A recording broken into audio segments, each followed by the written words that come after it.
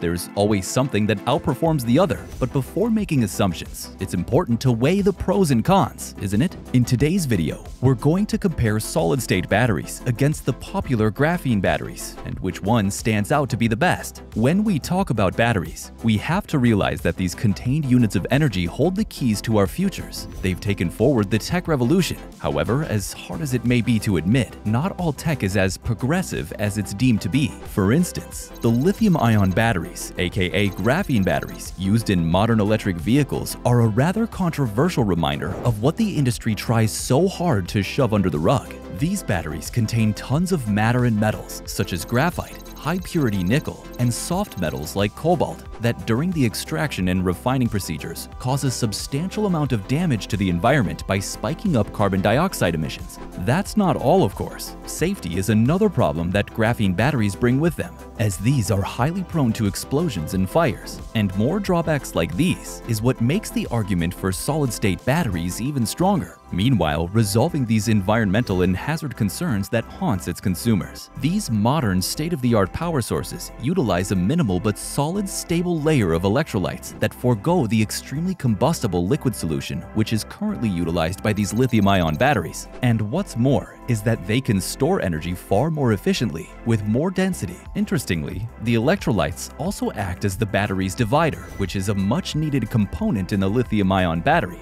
This minimizes the risk of it catching fire and also the required raw materials needed for production of these batteries. The fundamental difference between solid-state batteries and graphene batteries lies in the composition of the electrodes that are present in them. Not to get too technical, but the main difference is caused by the cathode itself. Carbon allotropes can be used in the anode as well, however, so the cathode in a conventional battery is solely composed of materials that are solid-state specific, whereas in a graphene battery, the cathode serves as one that is composite of all the robust solid-state metallic material and graphene. The quantity of graphene in the composite can fluctuate, however, depending on the programmed application of the batteries. Graphene is primarily used to accentuate many of the already present advantages of conventional materials, but it also helps to make a breakthrough in terms of limitations offered by previous battery models, which enhances battery life and performance. Generally speaking, the electrodes in graphene work in two ways, either as a supplementary or a hybrid. As a supplementary material, graphene aids to keep the metal ions in a controlled order, which generally benefits the efficiency offered by the electrodes. As a hybrid material in the electrode, however, it functions more diversely. One may say these are generally more geared towards the facilitation of the transportation of the charge itself, where its high conductivity and well-ordered structure are imperative to providing an upper hand against its non-graphene predecessors. But if we're honest, this doesn't cut it. All of this tech talk still doesn't negate the fact that we are in need of shorter charging time spans and prolonged mileage. That too, without increasing the cost of battery packs and the risk of possibly overheating the batteries, starting fires. So what does this tell us? Unfortunately, we've reached a technical and innovative deadlock, and this is exactly what's become the biggest obstacle in making the electric car revolution take off. But it is to be noted that the perpetuating urgency in the much-needed change in battery technologies constitutes because of two reasons: the surging shift to electric cars in Europe and the Far East, and a globally increased demand for industrial raw materials, which can very well damage the long-term supply chain. To put it into perspective, the average number of electric car sales in Europe has doubled last year as stricter emissions criteria for new cars were launched. An exceptionally growing list of countries that range from the UK to Germany have settled on a ban for petrol and diesel cars in the next 5 to 7 years. Meanwhile, the promotion of this green tech is now seen by governments as a lucrative method to encourage economic development. What do you think about this? Let us know in the comments below. But well, it's not without reason. In China, nearly 1.3 million electric cars were supplied and sold just last year. It's not even about subsidies anymore. They are now a negligible part of the total car price, at just about a tenth, says Mark Mao, a research analyst at JP Morgan Asset Management. Sales are only going to go up. However, Such blatant optimism is powered mostly by battery makers decreasing production costs. How?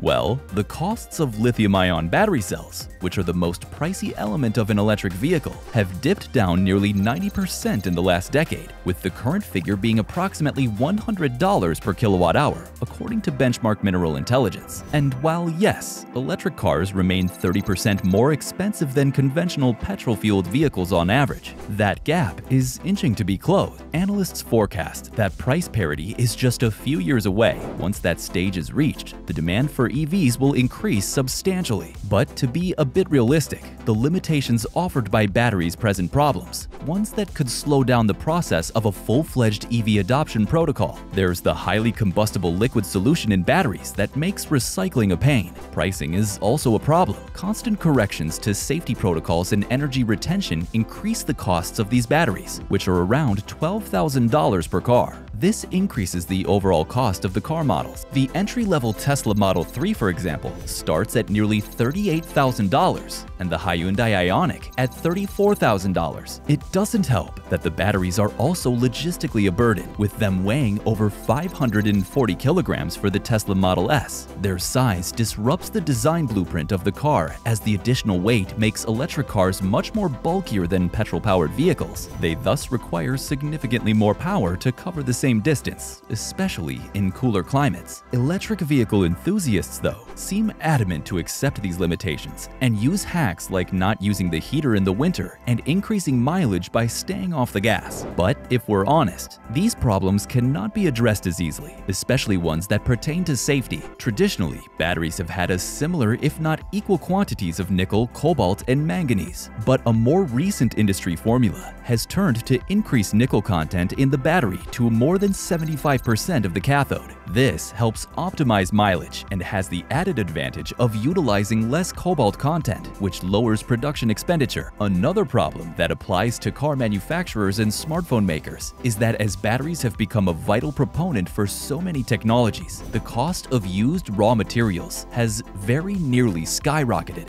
This has therefore made the prices of everything expensive, making materials like nickel, lithium, graphite, copper, and cobalt even higher than it used to be. And coupled with inflation and a weak dollar, it's only bound to get nasty, we reckon. Head of Volkswagen's Battery Cell Center, Frank Blome, however, makes a case for solid-state batteries as the endgame for their lithium-ion equivalents. It's simple. Solid-state batteries are safer, cost-effective, and give a more durable performance with minimal input. Battery cells can be arranged in a brick wall-like structure, making them easier to adjust into varying cars. They are also lighter, climax to a full charge in nearly 10 minutes, and have a higher energy density capacity. And lastly, recycling solid-state batteries is a much safer and simpler process than recycling graphene batteries will ever be.